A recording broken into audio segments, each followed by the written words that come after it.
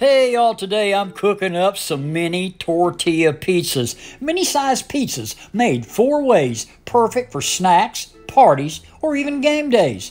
In a bowl of your favorite pizza sauce, add dried oregano, dried basil, garlic powder, dried onion flakes, and red pepper flakes. Stir and set aside.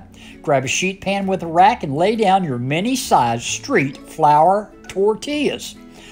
Brush on the sauce on each tortilla, then top with mozzarella cheese.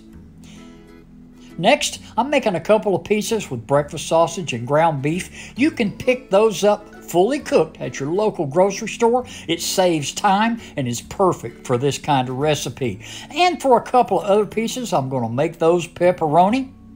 And then yet again, I'm going to make 2 cheese pizzas, one with mozzarella and one also with cheddar. Next, sprinkle on some olive oil on top, bake in a 350-degree oven 15 to 20 minutes.